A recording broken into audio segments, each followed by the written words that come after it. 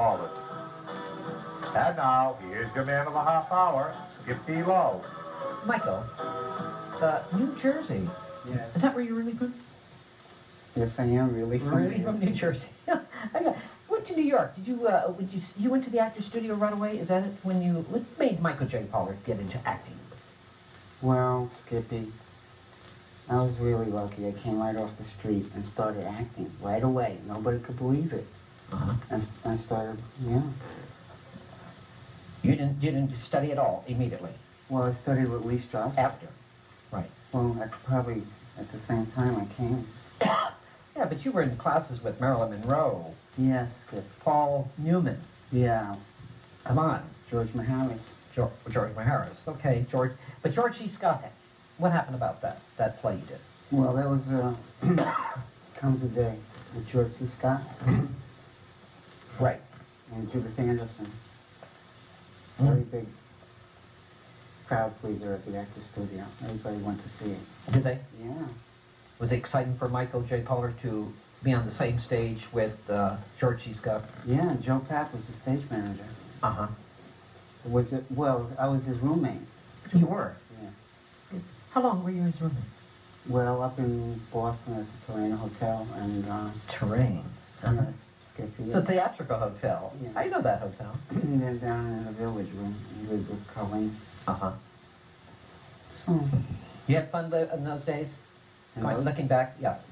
You had a lot of fun those days, Michael? Yeah, I guess you might say they were my salad days.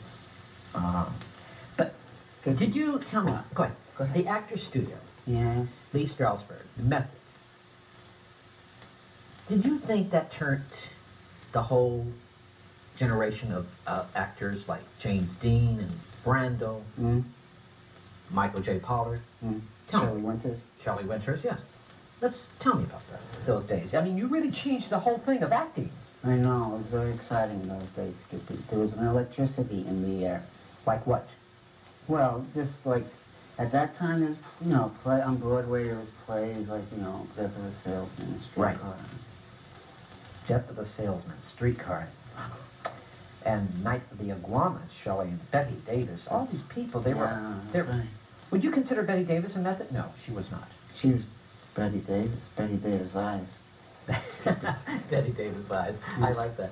Michael J. Pollard, tell me, what's the play that you mostly enjoy doing first in New York? On Broadway? On Broadway. Well, I like... Because you did Bye Bye Birdie. Yeah. The musical. Yes. With, who's that? Dick Van Dyke and Cheetah Rivera. Tell me about that. Tell me about that. Well, that ran 2 years, and when I auditioned, I met Charles Strauss, the writer, in Downey's, in the men's room, and he said, "Can you sing?" I said, "Just like Frank Sinatra." So I auditioned. I sang the song from Guys and Dolls. In the bathroom? Sue Me, that song, Sue Me. Yeah. I love it. In the men's room. And Garrett Champion. And I came to the audition in a black shirt and a white tie like Frank, and black suit. And they hired me. I was the juvenile lead. I saw that on Broadway. I had a little lips up my shoes. Dick Van Dyke was great in that, wasn't he? Oh, yeah. God. Really neat. Done it in series. Yeah, that landed in series from that, did it? Remember what Maritime was? Yeah. But New York was great those days. Those days, yeah. God, the excitement. You know why it was great? Why? We had American plays and American musicals. Yeah. No English, no... We did. We had... Think about it, Michael. Am I right? Yeah. It was America. Yeah, and then when an English play would come in, like, like a Brendan Behan play or something like that, it was really special. Right. What did you actually learn looking at Actors Studio? What did you, Michael J. Pollard, learn at the Actors Studio? Could you share something with that audience out there? What would you say you have learned from Lee Strasberg, his technique? What is it all about? Method, actor. What? Yeah, tell me. Well, the way Lee was teaching it, it was kind of like, your body is like a violin, or a piano, and it could be like, your body could be like a Stradivarius, but if it's out of tune, nobody's going to know. Right. Or if you're wearing a $2,000 suit and no tie, nobody's going to know. So it was like to tune up your instrument. Right. Speak up. Speak up, right. That's what it was. Michael, Hmm. Bonnie and Clyde. Yes. Got to do something. How did you get that role? That role, that wonderful role. Well, I knew Warren Warren. Beatty. You did something before with Warren? Lost of Roses by Lost- William Inge On Broadway. Yeah. So Warren had a lot to do with Michael J. Pollard's career then, huh? Yeah, well, we did Dobie Gillis out here, too. And Tuesday Well played his girlfriend. And he was the most handsomest guy in the graduating class. And I was Maynard Krebs's cousin. Uh-huh. I remember that. Remember that? Yeah, yes, yes. Did you enjoy doing those days at the Dobie Gillis shows and all that? Yeah. Yes, I did, Skippy. Did you? Now my acting is like, remember Charlie Parker? His Yeah. arm became like his extension of his arm. Uh-huh. Well, that's how my acting instrument is now.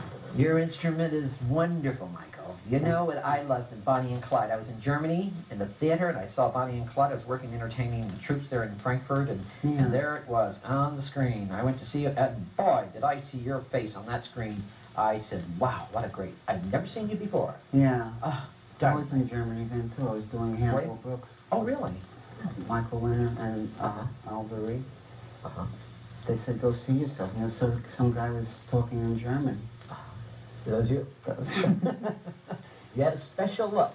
Special looks. You have that special, is that what Hollywood at that time needed and is looking for? Today, they just look for good-looking guys. Yeah. Good-looking girls, good-looking guys. That special look of Hollywood, Yeah. that unique individuality.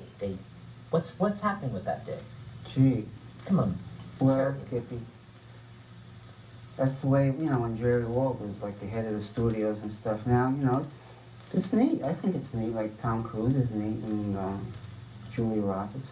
They're all good-looking. They're all, every guy's good-looking. There's no James Cagney, Humphrey Bogarts. These guys were all individual personalities. Clark Gables. That you know what I mean? I know what you're saying. What do we do about it? What do we do about this in Hollywood? Move I to mean, Woodstock? we don't have any, What do we do about this, Skippy? there are great faces like yourself. Yeah. Yes. I think you're a chameleon actor, though. You could do everything. Yeah. You've done Shakespeare, have you? And, well, in class. In class? At the Actors Studio? Well, Or- Did you study somewhere else than the Actors Studio? Josh Shelley. Remember Josh Oh, Shelley? yeah. Yeah. Yes. I studied with him. Then when I first came, I studied with Herbert Berghoff when it used to be on 6th Avenue in New York, in 23rd Street. Uh-huh. Yeah, Lee Grant was my teacher. Great Shelley, director, Sandy Dennis. great actress. She's in town, I understand. She's a great director. Yeah, Skippy. What's happening with Michael J. Pollard right now? You finished a film called Dick Tracy, Yeah. and it's coming out with Madonna, and you're also in the video, I understand. I am? In the video scene? I think you're in the video too, aren't you? Maybe so, Skippy. Yeah, I think so, the singing the video. But I'd love to see a clip from that new movie of yours. It's, they're making such a hype of this Dick Tracy. Have you seen it? Yeah. Part of it, Skippy. Yeah. What do you think? Oh, hap- that's really Does good. it- Funny, It is? primary color. Can we take a look at the clip? I'd love Sure. to see the clip of this new movie called Dick Tracy with Michael J. Pollard.